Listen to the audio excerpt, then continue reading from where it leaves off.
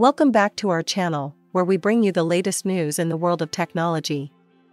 In today's video, we'll be talking about two of the biggest names in tech, Mark Zuckerberg and Elon Musk.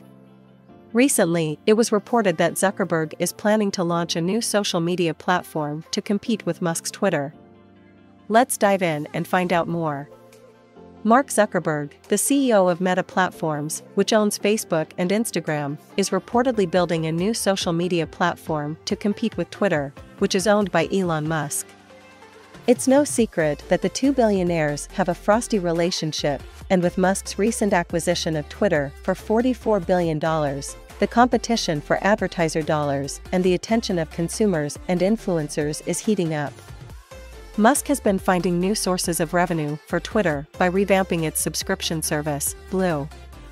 He has incorporated a Blue badge for verifying the identity of accounts, which allowed him to raise the monthly price for the service. Zuckerberg has also launched a similar service, Meta Verified, which offers users the chance to have their Facebook and Instagram accounts verified to prevent imposters and trolls. But now, Zuckerberg wants to go further and build a decentralized, text-based social network to directly compete with Twitter. The project, codenamed P92, is still in the preliminary stage and is being piloted by Adam Mosseri, who runs Instagram.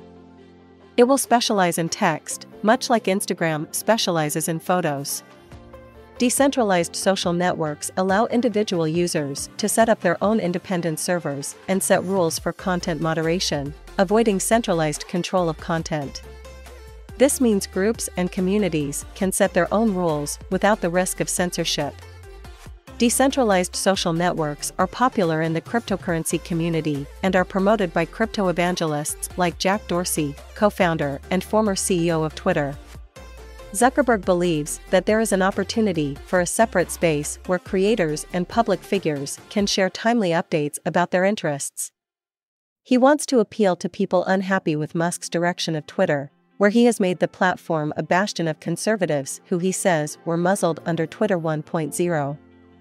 If you found this video informative, please hit the like button and leave a comment below with your thoughts on Zuckerberg's new platform.